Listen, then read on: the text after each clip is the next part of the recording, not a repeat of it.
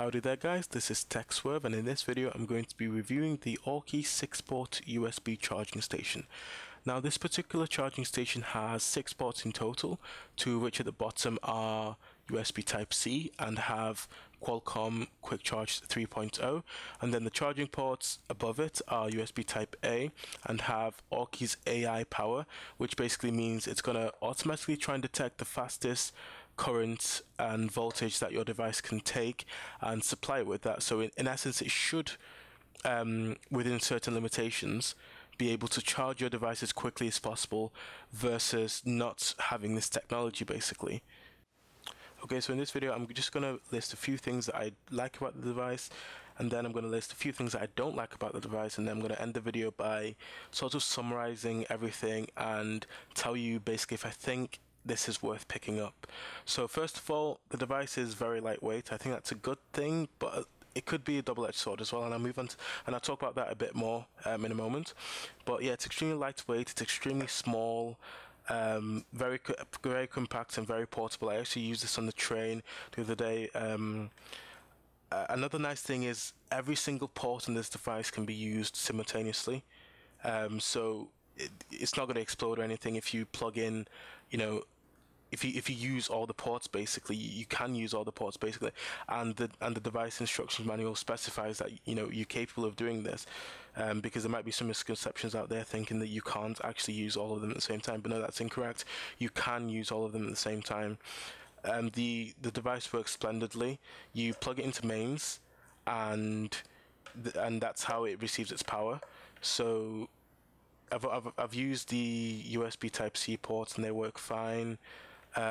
However, onto the negative sides of the device, it's very scratch prone, and I can actually see, you probably won't be able to see this on the camera, so I'm not going to bother actually showing this, but there's a very distinct scratch, and I'm not pleased with that. It's very prone to scratching, and the Surface dock for the Surface Pro 4 is the same, and I don't like that about such devices, because they're meant to be portable, so they need to withstand ruggedness and sort of beating about your bag and things like that.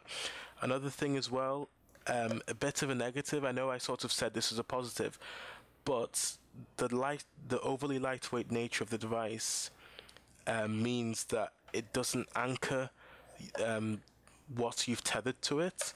So for example, with the Surface Pro 4's Surface dock, it was heavy for the reason that as you plugged in more devices to the device, and you, for example, tried to, you're using your phone and you try to just tug it slightly, you wouldn't move.